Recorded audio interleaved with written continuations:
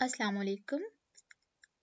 This video is about ratio and proportion, and this is second video of the series ratio and proportion.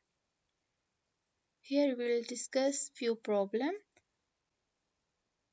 Let us have a look at the note. If a set of objects is divided into three groups in the ratio of A ratio B ratio C, then the first group contains A upon A plus B plus C of the objects, and the second group contains B upon A plus B plus C of the objects. Similarly, for the third group, for the C group, that would be C upon A plus B plus C. Now in this problem, we will use that note and those formulae in order to find the fraction of the different objects when the objects are divided into three different groups. So here you can see that, okay, let us read that. If the ratio of the large to jumbo bags of popcorn sold at Cinema City was 8 ratio 17 ratio 15, what percent of the bags sold were super? So we are asked about the super bag, that how many super bag were sold, the percentage of super bag sold. First of all, we need to find the fraction of sold super bag, and then we need to convert that into the percentage. But before that, we need to understand this ratio over here, that how three different groups are given in these ratio. The given ratio is 8 ratio 17 ratio 15, representing the large, super and the jumbo bags respectively. This means 8 large bags were sold and 17 super bags were sold, 15 jumbo bags were sold. And we are asked about the super bag, that is this 17. The amount of sold super bags is 17, and this is, you may can say that 8 is A, 17 is B, and C object is 15.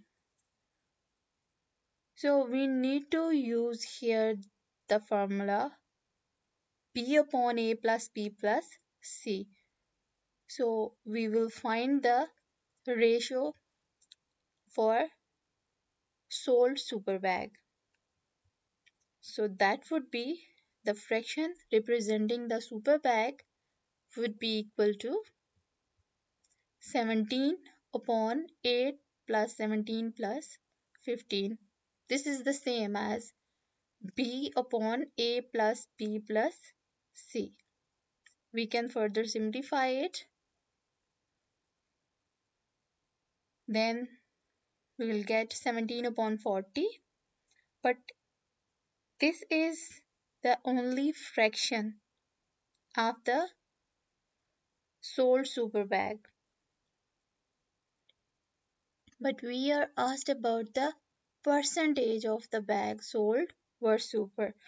So as this is a fraction now, and we can easily convert it into the percentage multiplying by 100.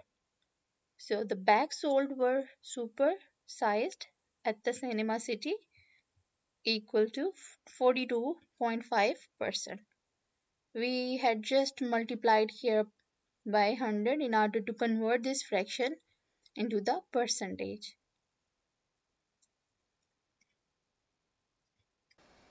Now, here is a question 6.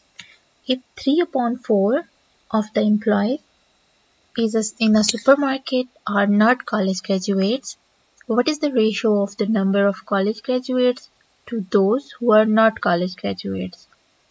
So, in this problem, we are asked about the ratio of the number of college graduates to those who are not college graduates. And what we are given here, we are given the ratio of the employees in a supermarket are not college graduates. So what does it mean? here this ratio means for every 4 employees, 3 are not college graduates.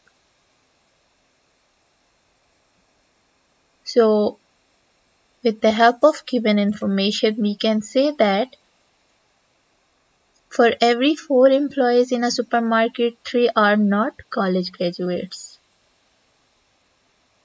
What does it mean now? It follows that 1 is college graduate. With the help of this fraction, this ratio, we can say that if for every 4, 3 are not college graduates, so the remaining 1 is, for every 4, the 1 is graduate. And now we are asked about the ratio of the number of college graduates to those who are not college graduates. So we can write that the ratio of graduates to non-graduates that is required here. Graduate to those who are not college graduates would be what? Here you can see that the graduate is 1. To non-graduate, we know that for every 4, we have 3 non-graduate employee. So we can write that you just need to keep in mind the order. Whenever we are given the word problem, there you need to keep in mind the order how they are given. The first you need to write the ratio for graduate, then non-graduate. So that would be 1:3. So that would be the required ratio for the graduate to non-graduate employees. Thank you. See you in the next video.